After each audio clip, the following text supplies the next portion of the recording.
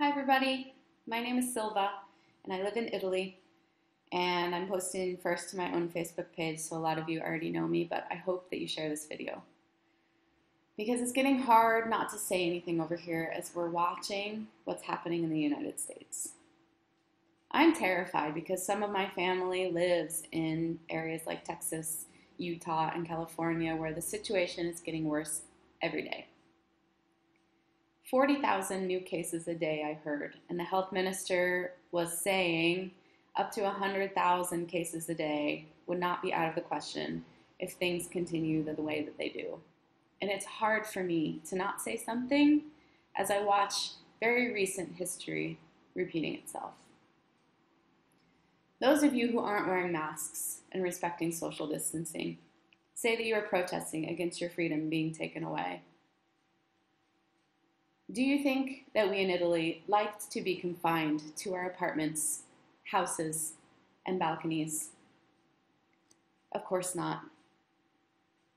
It was claustrophobic, frustrating, scary, and sad as we watched the numbers of dead and infected increase every day from our respective couches. But in Italy, we decided that the lives of other people are more important than what we personally think or believe. We thought of our grandparents.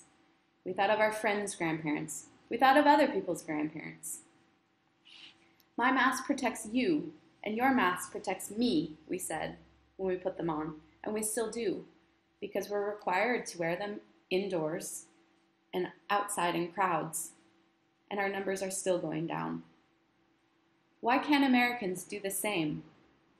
It's not about politics or Republican against Democrat. It's not about your freedom being taken away. The coronavirus isn't interested in these things. It's not even interested in the color of your skin. And in that way, it's much less racist than many Americans. So please, stop fighting each other and making statements. Start thinking about what you would do to create more love, peace, and care in our country.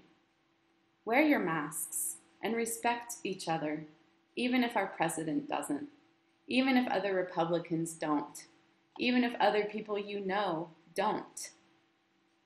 Have the courage to respect other people and to love other people and to follow your own gut, because that is real freedom. Thank you for listening.